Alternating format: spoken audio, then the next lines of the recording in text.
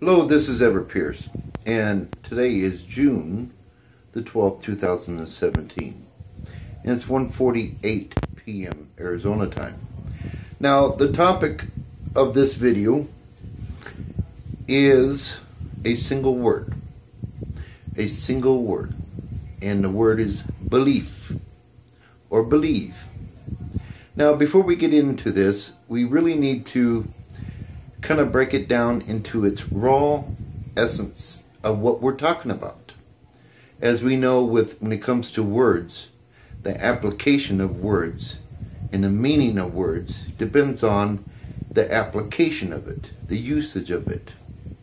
Now, in regards to this, links into terrorism. Now, believe is a verb. And say, what is believe? Believe what?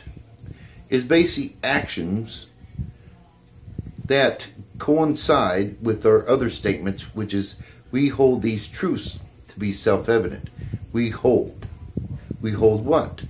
We hold many things. Belief systems, ways of doing things, ways of thinking things. So just staying focused on belief. So in terms of the ideology or radicalized Islamic individuals out there, that their concept is death to the disbelievers. And the core word of that is believe. Disbelievers. So the opposite of that is a believer. And the core word of that is believe. Okay, so to get a quite understanding of this, because the word believe, just like, say, a mom and dad come together and they yield the third element, meaning child. Meaning you have to start from the very beginning, just like a number system. 0, 1, 2, 3, 4, 5, 6, 7, 8, 9. Okay? So, what would believe in the zero level of evolution? Energy. So, in the beginning was the Word, and the Word was God. Okay, in the beginning, energy became. So it's either energy, means in a mass, energy mass form. It's in action, it's doing something. And the opposite of that is it doesn't exist. It is doing nothing. And if it's doing anything, is the mere thought of it existing. But other than that, like nothing. If you think of nothing or try to imagine nothing, it only exists in your thoughts. But you don't have anything in terms of description outside of that. Okay, so in the beginning, there is life and there's death. Okay, well, life and death, as we see a lot of life and death, but forever life and forever death. So in terms of energy, energy is forever in an infinity quality, forever evolving and forever existing. The opposite of that would be extinction. Okay, now I know that, and we're not going to, discuss this too much in this video, but there's a difference between Lucifer and extinction. The thing is, Lucifer is, over the course of man's timeline, has misunderstood many things. And we're going to point those little elements out of misunderstanding things. And it will help to open up your eyes to understand, put your evolutionary glasses on, to understand the human behavior. Okay, so forever life and extinction. Is extinction real? Type energy. I use the word extinction. Another form or word that's been associated with extinction is the devil. The devil is nothing even remotely close to Lucifer. Or the devil. That it was a symbolism to represent extinction. Because extinction, if you are forever life, your spirit, you represent forever life. So, as an opposing force, the yin yang, as we know with the Asians, forever life is extinction. So this extinction spirit is real. It's just like you and me. It has an intelligence, it has a personality, it has abilities, but extinction operates from a different realm of energy. But it's still interconnected because all energy is connected in that sense. Meaning that if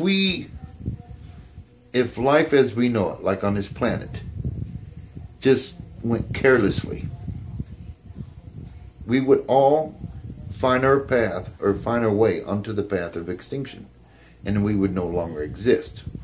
So, but even so, if, say, there's no life form of the human race with 50 million shades of brown, tallness, heaviness, skinniness, blue eyes, green eyes, black eyes, brown eyes. So we would still exist, but in a different realm. Meaning there would still be evidence of bones somewhere. Just like I was saying, just the thought of nothing. Okay, there would still be evidence of, but when you are in a state of just being an exhibit, like T-Rex or Raptor, is you represent now a symbolism of extinction. So belief is inseparable to evolution. And that's why in our America's Constitution, we use very particular words. We hold these truths to be self-evident.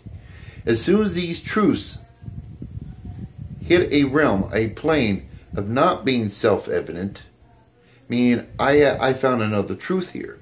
And I'll use an example of the stone wheel and the rubber tire. We were holding the stone wheel. We hold these truths that it was going to help our lives become better. And then up to the point we discovered how to make a rubber tire. We found that this rubber tire is far superior than a stone wheel. It adds comfort. So it starts adding up of its characteristics of being superior than a stone wheel. So if you need something to get you around and you're being shot at, then you would want a stone wheel because a stone wheel would repel a bullet. Okay. But for the prime purpose of evolution, the term belief is, and we'll go back to the beginning of time. So the actual word belief in the zero category has to come down to the essence of forever life or forever death. So you have two choices. Democracy, two or more choices. Okay, so, and it looks like, well, what if I don't want to pick forever life or forever death? Then that's like, depending on how you live the remaining of your life, will depend on which category you will fall into. And chances are, more than likely, you'll fall in the category of extinction. So you have two choices, essentially. Either you're about forever life or forever death, means extinction. So belief, if anything, in the beginning stages of belief is, are you a believer of forever life? Means you see enough evidence and you want to be a part of evolution that it has the quality of infinity, forever going on. Or do you want to take the perspective of extinction? Now, once you enter the extinction, then you become just a memory, if at best, a memory of those who are of forever life. Okay, so we'll just say you took the path of forever extinction. And we look back in our past and we say, yeah, you remember JoJo? Yeah, man, it's a shame that he had to take he wanted the path of extinction. And so all I can do now at this point, there's no bones of him, there's no remnants of him, other than just the thought of him. Okay, if anything, it's a reminder what I don't want. So unfortunately, there has to be some people in the extinction. In fact, and many of them that has, or there, in terms of if there has to be some, and there is, it'll be those who actually want extinction. They don't want to exist. They tremble at the thought of forever life. Okay, because they want extinction. And we have, that's why in terms of our history, why it's important, because we use that to remember back to that time of what we don't want. So in terms of what we want to accomplish in life, you first have to start out, there's certain protocols. If you teach someone something, like being a teacher or teachers, you first teach them the wrong way, and then you move into teach them the correct way. And say, well, we can have a video upon itself, is hierarchy, placement. Why do we put the 0, 1, 2, 3, 4, all the way up to 9? Why in that particular order?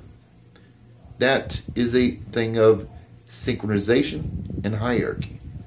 Okay, so belief is, so it comes down to those two categories. So when the Islamic people, this ideology that they have adopted, and they say, death to the disbeliever. Basically, when they say that, they're saying death to those who disbelieve. And who is the true disbeliever? Is those who want or do actions that is about extinction. That's in the true essence of it. Now, believe takes on a different dimensions. That's why I said earlier in this video how a word can be applied, application, in many different ways. Okay, so in the beginning, say like in Genesis, and I have to teach the wrong way, but it has many other teaching qualities about it. And I teach people that I say, here's Adam, and we create Eve from his rib. That is the wrong way. You know, in a way, it's fake news. Okay, but I'm trying to give an example to the evolution at the time, so they, for the sake of understanding, because you can't see a woman's egg, but they can see a man's sperm or his ejaculation. So that's why some of the Asians put more value to the men, and the women, when they would force them to stay on their backs as not to spill the man's seeds. And they were actually thinking that it was what life came from, actually came from the man. And that's why the value of men in these early times of evolution, that men had more value than the woman. The woman was just an incubator. And if she wasn't there, you know, they thought that they could actually find other ways to bring about life. But that's for the sake of understanding. Okay, so if this person over here says, I believe that Eve was created by Adam's rib.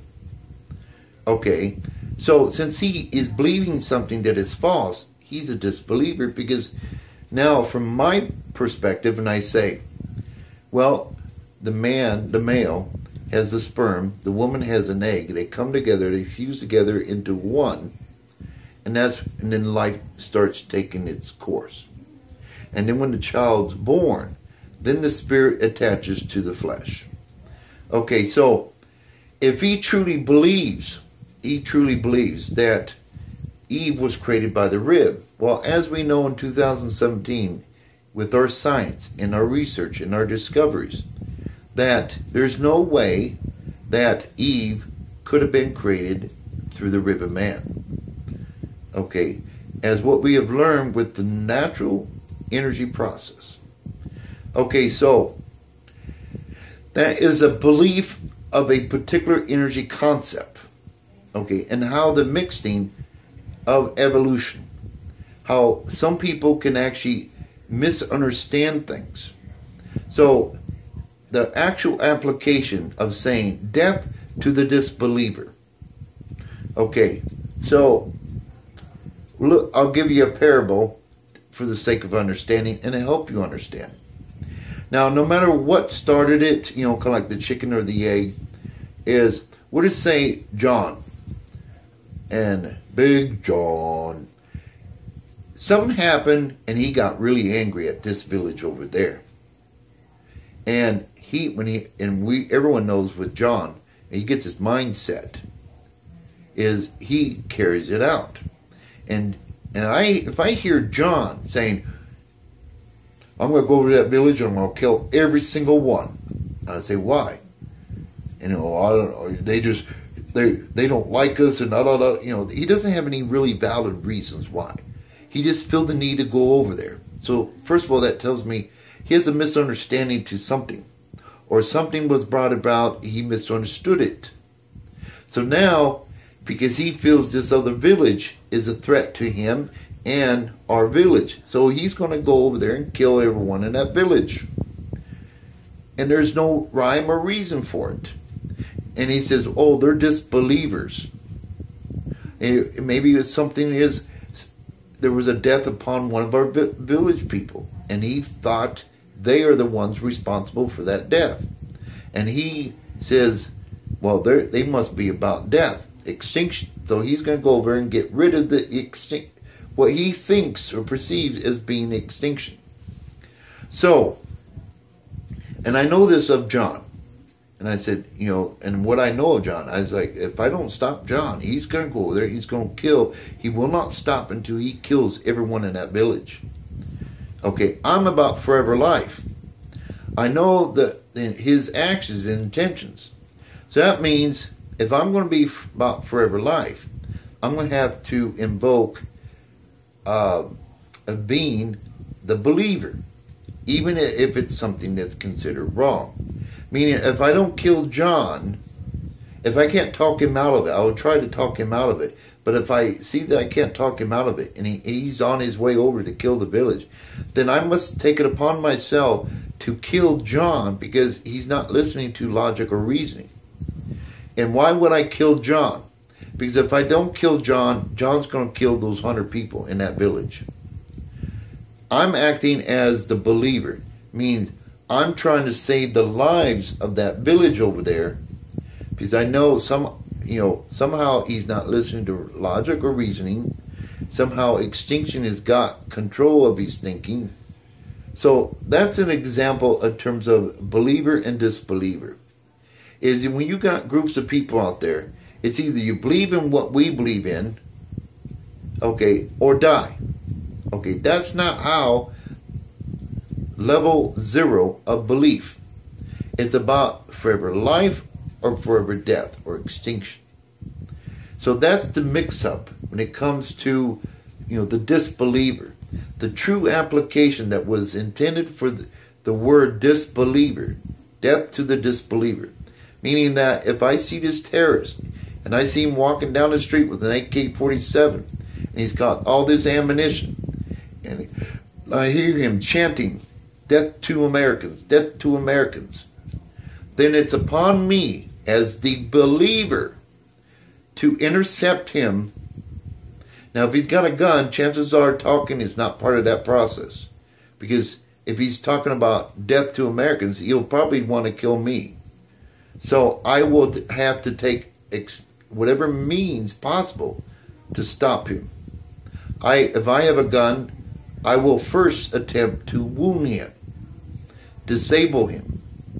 If he keeps insisting and tries to get back up or tries to kill me, then I have to take deadly force to stop him. Because if I don't stop him, I know there's 100 children over in that play yard. And he has enough ammunition to put 100 bullets in every one of those kids. So that is to bring clarity about the term belief. Believer. It actually comes down to forever life and forever death. And of course what we know of that. So over man's timeline, man is inserted using his, it could be Good Samaritan version of it. It could also be malicious part of it. It's like, people get favoritism to their own. We've had a multiple in terms of the human behavior. In the beginning of Adam and Eve, taken from the tree of good and evil. Everyone here on the sixth heaven has chosen that tree of good and evil. So that's why we see the good, the bad, the ugly. We see an assortment of things. But as a melting pot of all these things, when they put together, they create a third element of something far superior, and that what we vision of what heaven is. This is the sixth heaven. Then the next plane is the seventh heaven. So when people say he's going to heaven, meaning they're making an indication of they are going to the seventh heaven. Okay, which is interesting, is like you're already on what is labeled as the sixth heaven. You will not go to the seventh heaven until you reach a certain criteria and abilities and skill sets and evolutionary levels. Otherwise, you just stay here. And if it becomes, so essentially you're already in heaven. And reincarnation is inseparable to evolution. So just like heat and light is inseparable to a sun. So for any of the terrorist groups, it's like one thing I learned about human behavior is even if you show them proof beyond a shadow of a doubt, we hold these truths to be self-evident. I mean, I show them of self-evidence. I mean, they can see it, they can smell it, they can taste it. That still doesn't put them in the realms that they will accept it. They will say, we hold these truths. So you can't force anyone to hold any particular truths, even if you show them. But to bring about clarity is the disbeliever was not about what they're projecting. You believe in what we do or you die. Disbeliever was those who act in their actions is about bringing extinction upon the human race. Because if you keep killing people, and then you say you killed everyone on this planet, and say you're a male. Okay, as we know, you have to have at least a male and a female. So if you kill everyone, because everyone at some point fell into the disbeliever, they didn't believe in what you believed in, then you will have to kill, you will be the only one on this planet. And then you won't be able to procreate. I mean, you won't be able to bring about future generations. So, sooner or later, extinction will take its place. And then human race, which we are identified by our bones, that's the remnants, the red, white, and blue of our flag. The white represents the color of our bones. Red represents the substance that brings us life throughout our body. And water is what is needed to breathe life. Without water, we wouldn't be alive.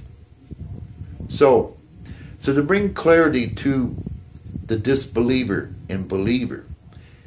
So, like now you're in the different tones of it. Say you got the Christians and you got Islamic. And they say, well, the Islamic people, the disbelievers. And no, you're the disbeliever. You're the believer. You're the disbeliever. Well, you have an adopted concept of evolution that's still evolving. Just like back in Adam and Eve about the rib.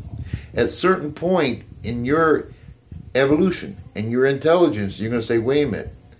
There's no way from what that a man or a human can be created from a rib. So there's got to be another way. And then you evolve and you say, oh, here we go. The woman offers the egg, the man offers the sperm, they come together, they merge. So that is part of the evolutionary process. So that's why, that's the premises that these ideologies, these radical Islam, they don't represent Islam. I know Islam better than anyone walking on this planet. I know Christianity better than anyone on this planet. Any religion on this planet, I know it better than they know it. Because my religion is known as the Trinity religion. It's basically all the religions fused together in its proper place and usage. And it becomes a very superior and beneficial, indestructible in the area of forever life. Okay, but like a tempered piece of glass, if you break it up in little pieces, it goes in a million different pieces.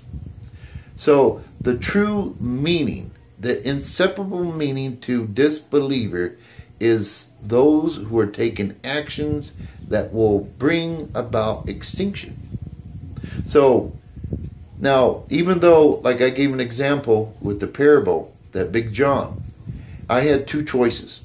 Either I stand back and do nothing and see that village of, say, 50 people die because John is determined, or I kill John.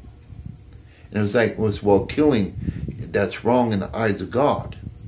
No, I'm going to be a believer, because in that respect, now I'm doing it under the pretenses of self-defense. Is I know there's women and children over there. I know that Big John, nearly 7 foot, they're not going to be able to overpower him. And they don't have the sword. They don't have to protect themselves. And being I become aware of this, I first try the other means of reasoning. I try to talk John out, try to get to the source. Why is he so mad he wants to kill this village?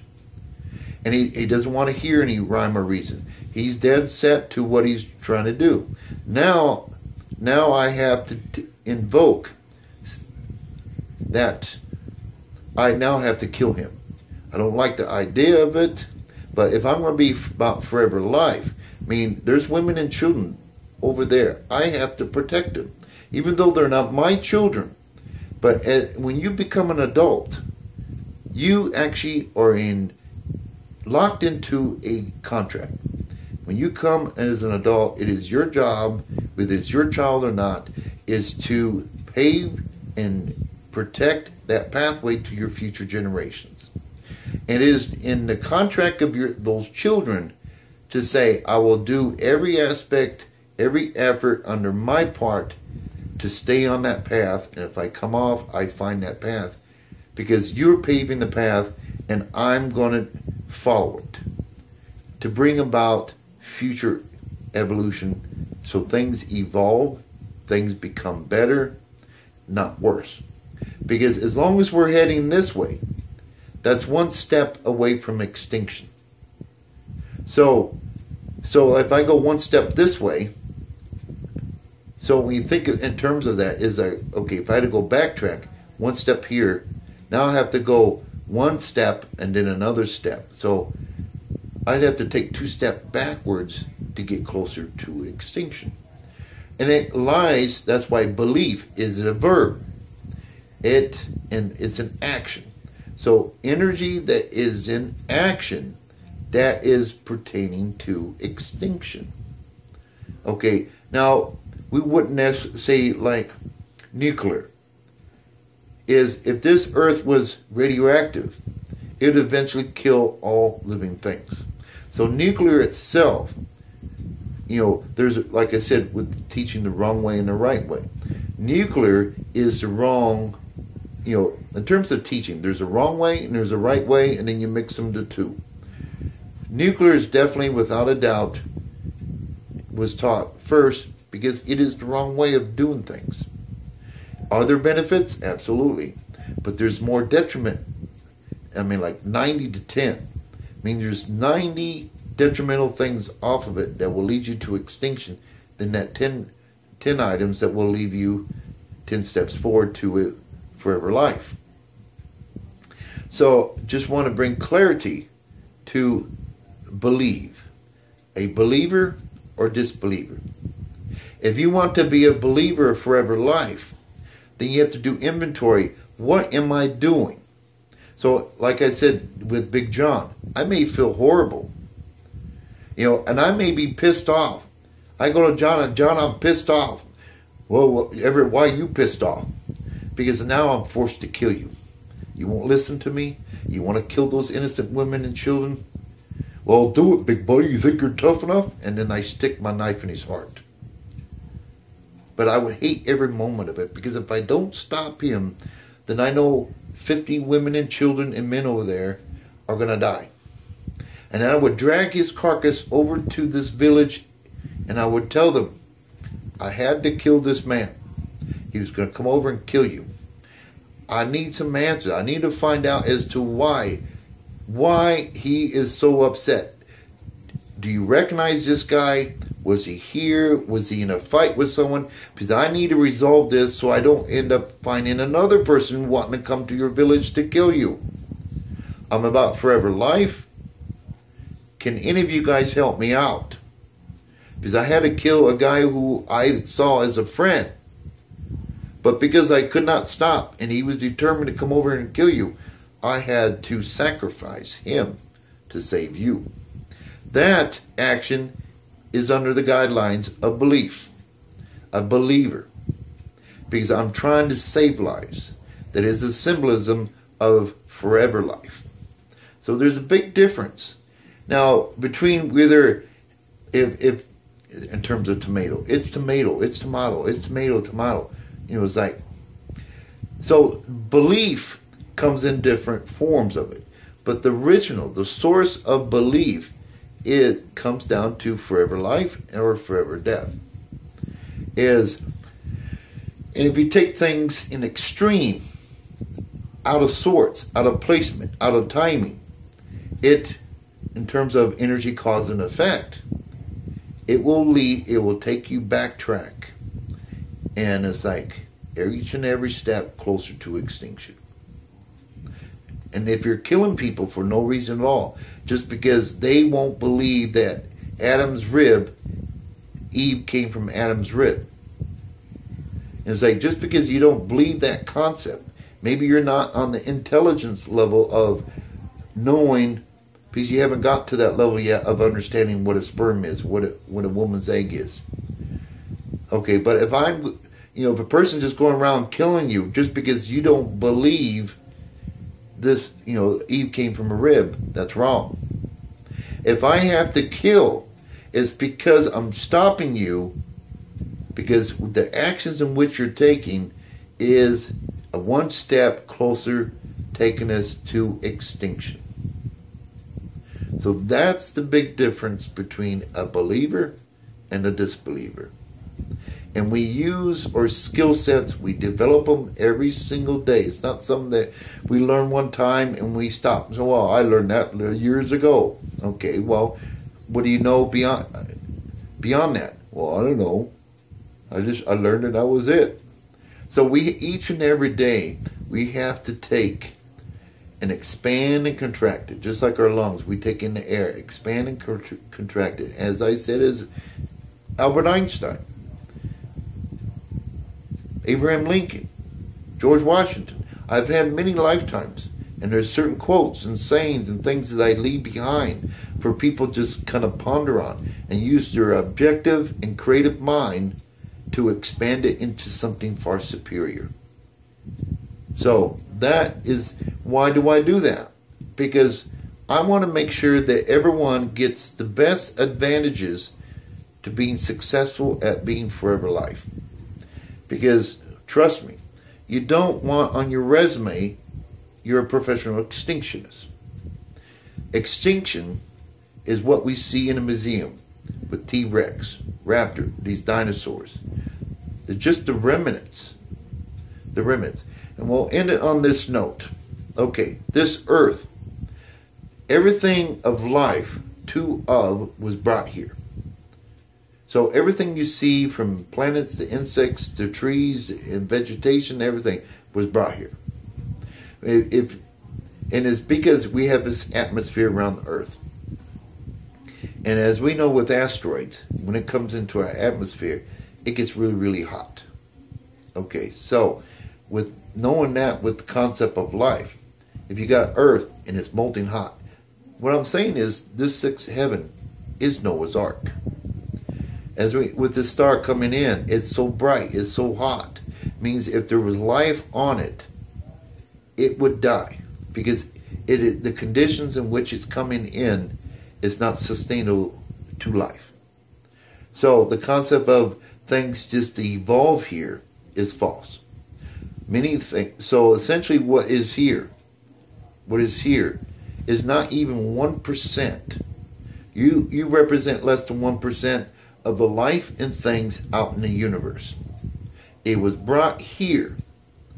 The diversity of things, of thinking, evolutions, so we can all not just our nation, but all nations, can evolve together in a trinity, a third element of being better, stronger, superior.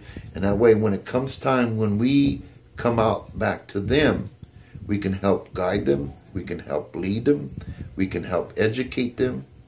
So there's many reasons why you are on the sixth heaven. Is there will be a time that we will be called upon, doing God's work. And we're going to go out and bring hope and faith into those out there that can't figure things out. But if we can't figure things out here and can't get along here, then it's pointless to even go out there because we don't even have our own house in order. So that's why it's an evolutionary process. So it's more than just you being here. Everything you do on this planet, it all resolves about is all becoming and reaching that high level of functionality. Just like explaining the word believer and disbeliever from the root word believe, which is an evolutionary concept. So with that, we'll end this video right here. I do thank you for your time on this 12th day of June 2017. With that, Godspeed.